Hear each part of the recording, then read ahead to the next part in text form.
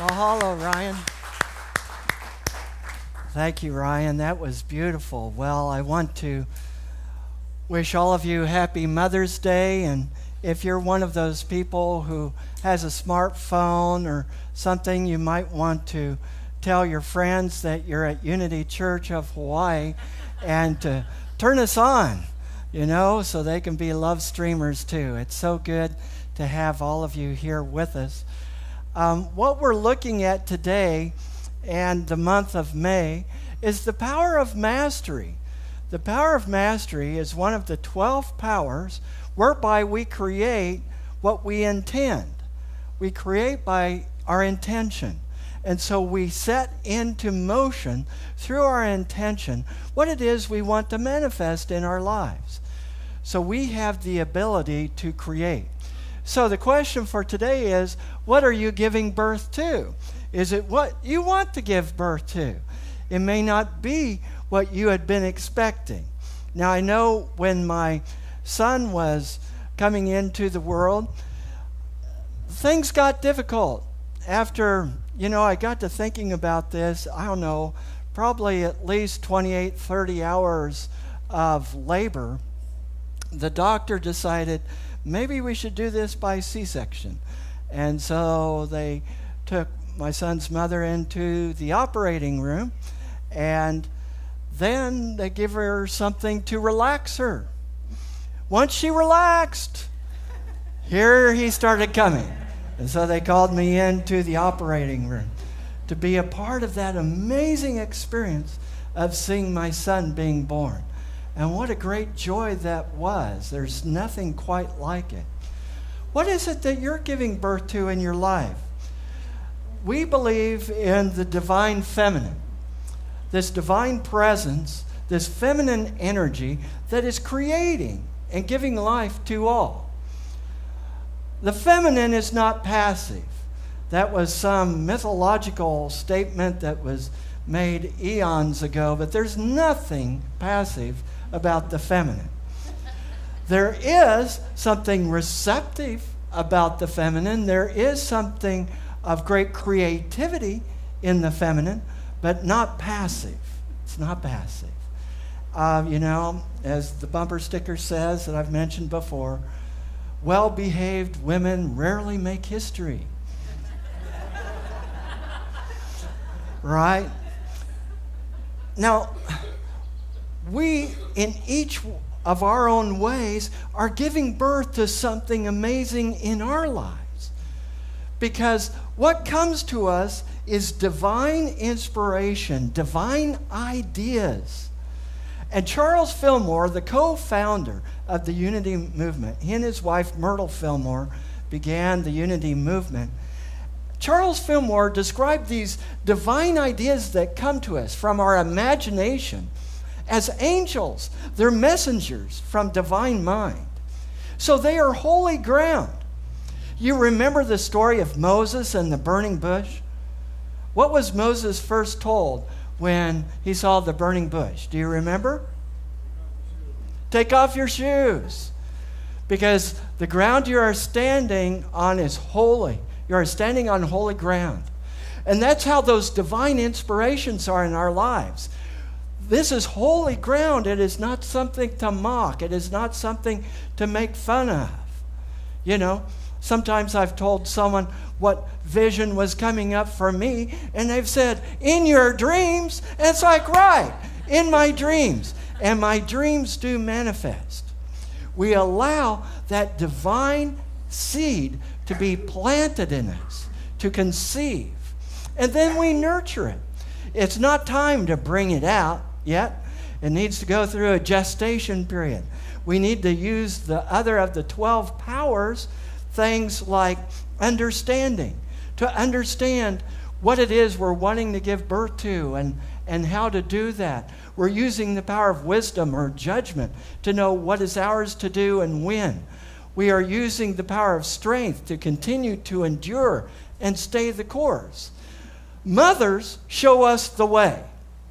There's nothing weak about mothers. Let me tell you about mine. And I don't know which service she's watching, So, I love you, Mom. My mom is the most spiritual person I know. She is completely surrendered to God. She is someone who completely loves and loves unconditionally, and her love can be fierce, as is indicated in the following story. As a young child, I was prone to exploration. I love to explore places. I love to explore new things. I love to see new things, and I'm still that way. And this started when I was 2 years old. I have lucid memories going back early in my life, and so I clearly remember when I was about 4 years old. And I was riding in the car with my mom, and I saw, as I looked out the side window, a goose in someone's backyard. I thought, wow, that's amazing. I would love to see that goose more closely. And so I tried to remember all the sights as we were finding our way back home. And then, after we got home, my mom got occupied with something, and that seemed like a good time to me to go on a journey, to go on an exploration to find that goose. I didn't think it was important to tell her that I was leaving or where I was going, because I knew where I was going. I knew what I was doing. And so, as I went out, left the house, I tried to follow the way that I had memorized from the sights that I had seen from the car, and went to the area where I thought I saw the goose, but I could not find the goose. I wondered if I had mistaken my direction, but I wasn't even thinking of the possibility that the goose might have moved in the meantime. And after a while, and it didn't seem like that long to me. Evidently, it was longer, as you will see in what's about to happen in the story. I thought, well, maybe I should find my way back home. I'm sure I can find my way back home. I wasn't scared. I wasn't worried. I just kind of retraced my steps and looked at the sights on the way, and I was 4. And so I'm watching the sights, and pretty soon I could see our house in the front yard in the distance. And evidently quite a bit of time had transpired on this journey, because in the time that I had been gone, the yard was filled with people. It was filled with extended family members, some who didn't live close to us at all. I'm thinking, it's amazing. They drove all the way to come to a party, and they're having a party in the front yard without me. I didn't even know there was going to be a party. And then there was a line of police cars parked in front of our house. I thought, wow, this is exciting stuff. We have family, we have the police, it's like a big party. And I remember walking up the yard, and everyone was preoccupied, and they were looking and very intensely talking to one another. And I'm just nonchalantly walking up, and as I remember, I walk up to one of my aunts. I said, "Hi, Aunt Janelle, what's going on? Why is everyone here?" And she looked at me with this startled expression. And then she got a big smile on her face, because in reflection back on that, I think she was thinking, this guy has no clue about what's about to happen with him. And she smiled and said, "Timmy, your mother's looking for you." "Oh, she is? Why?" "Why don't you come over here? And I want you to come over here and see your mom." She's smiling very big. And I come to my mom, and my mom has this intense look on her face, which has two things happening simultaneously. First of all, there was an extreme love there. I thought that she was just going to embrace me. I've never seen her so happy to see me before. I thought, wow, this is awesome. I ought to go for walks more often. But at the same time, there was another look in her eye. A look that made me wonder if I was safe in her presence. A look that made me wonder, what is going on here? She was trembling with intensity. And she was staring at me, and I wasn't sure which one was going to win out. Was I going to get embraced, or was I going to get something else? And I said, Mom, what are all these people doing here? What are the police doing here? She said, they're looking for you. I said, why? Because you're lost. I said, I'm not lost. I knew where I was the whole time. At that moment, I could see my mom's use of self-control. As she took a deep breath and just paused for a moment, and she was still shaking and just staring into my eyes. And then she said, you get into that house. You get into that house right this moment, and you stay right there. I don't want you to move. I don't want you to go anywhere. You stay in the house. And I'm going to come in and deal with you soon. And so I started walking towards the house. First of all, I thought, wow, this isn't fair. I'm going to miss the party in the front yard. I wanted to see the policemen and look at their police cars and, see family. But my mom wants me to go into the house. And then as I'm walking into the house, it's almost like a time release thing was going on with me. Why does she want me to go into the house by myself? What is it that she wants to do that she doesn't want to do in front of the police and our family? And then I became quite concerned about my well-being. I started to realize this is not good. And I went in the house and I waited. And the longer I waited, the more difficult it became, because I knew something was coming. And after a while, my mom came in, and we had an interaction that was unforgettable, where I learned to never do that to her again. I always had the desire to explore and was always inquisitive and curious, but I knew not to do that to her again. It was very, very clear. Right? The police are celebrating that I was found. So, what was my mom demonstrating, and what can we see about how to take care of our dreams? Well, first of all, we protect our dreams. We watch over our dreams. We don't just treat them like some piece of trash. This is something sacred that has come to us. We affirm it. My mom is one of the people who has always affirmed me and always believed the highest and best in me. No matter what, no matter through the highs and lows, she always believed in the highest and best for me, and still does.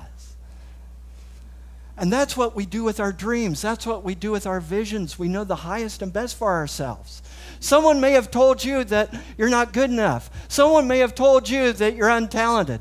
Someone may have told you that you couldn't achieve that, and yet there is that within you, that dream that is within you, that wants to express and be given birth.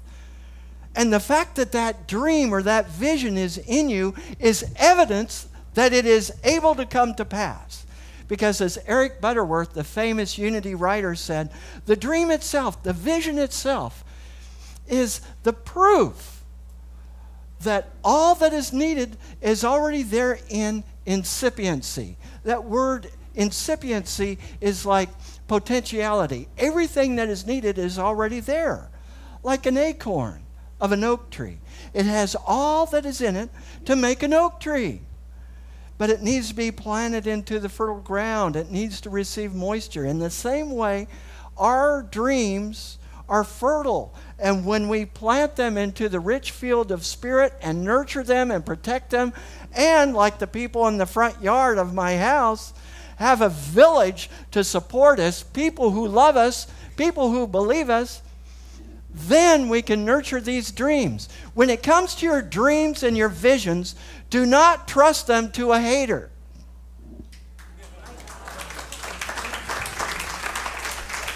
Jesus gave us this spiritual principle when he said, do not cast your pearls before the swine.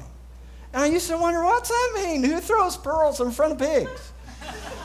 Well, he's giving us a spiritual principle. Don't use that which is holy and treat it as if it's rubbish. Surround yourself with people who believe in you, who are supportive of you. We want to give birth to these dreams. Now, I've been influenced by a lot of different people. One of them is Meister Eckhart. Meister Eckhart was born about 1260. He was a Dominican monk and a preacher. And he had a very divine feminine view of God, as you can see this. And imagine being in the Catholic Church, being the head of the School of Theology, at a time, where the Catholic Church was very patriarchal, and saying this: what does God do all day? God gives birth. From all eternity, God lies on a maternity bed giving birth. He goes on to say, what good is it to me if Mary gave birth to the Son of God 1,400 years ago, and I do not also give birth to the Son of God in my time and in my culture? We're giving birth all the time to the divine. The divine wants to do something amazing and new as us. It's no accident that you're here. You're here by divine appointment. It's no accident that you're on this planet. You're here to do something amazing in a way that's never been done before. Yeah. You're here to do something in a way that's never been done before. You're here to give birth to this divine expression as you. So this is a big labor and delivery room. We're here to give birth. Yes. Yeah, deep breath.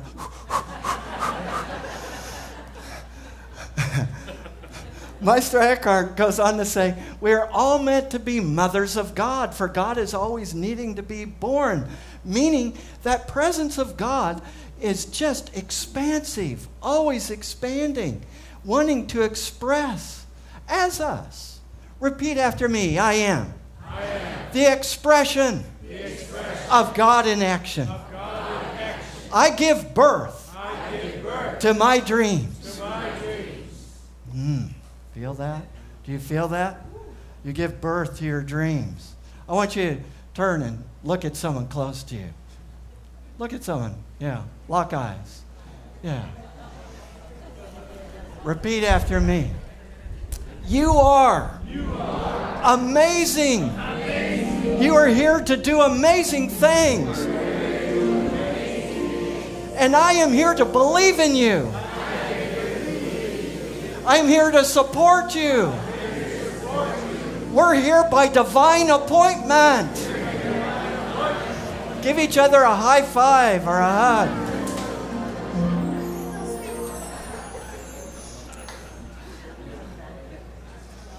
Another influence in my life, Carl Jung. Carl Jung, the Viennese psychiatrist, says the creative process has feminine quality, and the creative work arises from unconscious depths. We might say from the realm of the mothers. We are all here to give birth to our dreams, to give birth to something amazing as us. It's been waiting millennia to be given birth by you. You're the answer to your prayers. Whatever it is you've been praying for in your life, do you realize that you are the one that's transformed by your prayers? Soren Kierkegaard, my favorite philosopher, said prayer does not change God, but changes the one praying. Prayer does not change God, but changes the one praying. We are transformed moment by moment into the answer of our prayers. You will not even recognize yourself a year from now. A year ago, I had no clue that I was going to be the senior minister of Unity Church of Hawaii. I had no idea. But I was open to that divine inspiration, open to those divine ideas, and open to nurturing it, following through on it. Who knows what you could bring forth in your life? It's up to you. It's the power of mastery to give birth to your dreams. And let's do this together. Mahalo.